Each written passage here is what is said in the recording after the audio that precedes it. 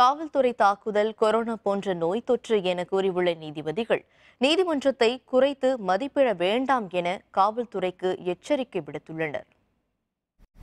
கோவில்பட்டியில் கிளை சிறையில் விசாரணை கைதியாக அடைக்கப்பட்ட சாத்தான்குளத்தைச் சேர்ந்த ஜெயராஜ், அவரது மகன் ஃபென்னிக்ஸ் ஆகியோர் அடுத்தடுத்து திடீர் மரணமடைந்தனர். இது தொடர்பாக உயர்நீதிமன்ற மதுரை கிளை தாமாக முன்வந்து விசாரணை மேற்கொண்டது. விசாரணையின் போது குற்றம் சாட்டப்பட்ட காவலர்கள் மீது துறை ரீதியான ஒழுங்கு நடவடிக்கை எடுக்கப்பட்டிருப்பதாக காவல்துறை தரப்பில் தெரிவிக்கப்பட்டது.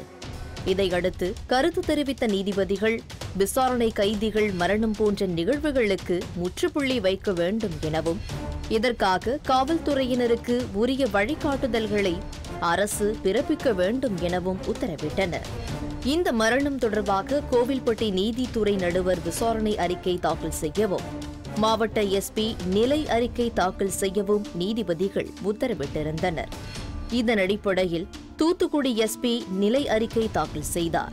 அதில் ஜெயராஜ் மற்றும் பென்னிக்ஸ் ஆகியோர் மீது காவல்துறை மேற்கொண்ட நடவடிக்கை, அவர்கள் மீதான குற்றச்சாட்டுகள், விசாரணை மற்றும் எந்த சூழ்நிலையில் மரணமடைந்தார்கள் என்பது போன்ற தகவல்கள் இடம்பெற்றிருந்தன. இதை படித்து பார்த்த நீதிபதிகள், காவல்துறையினரால் பொதுமக்கள் தாக்கப்படுவது கொரோனா வைரஸ் போன்று மற்றொரு நோய் தொற்று என குறிப்பிட்டனர். தந்தை மகன் இறந்த வழக்கில் உரிய நீதி வழங்கப்படும் என கூறிய நீதிபதிகள், நீதிமன்றத்தை குறைத்து மதிப்பிட வேண்டாம் என காவல்துறைக்கு எச்சரிக்கையும் விடுத்தனர்.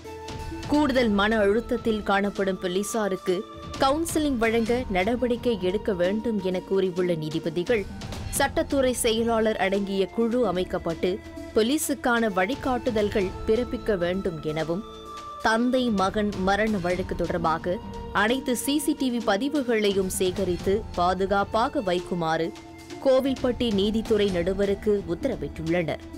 கோவில்பட்டி கிளை சிறையின் பதிவேடுகள், மருத்துவ பதிவேடுகளை புகைப்படம் எடுத்து வைக்கவும் உத்தரவிட்டுள்ள நீதிபதிகள் வழக்கை ஜூன் 30ஆம் தேதிக்கு ஒத்திவைத்தனர்.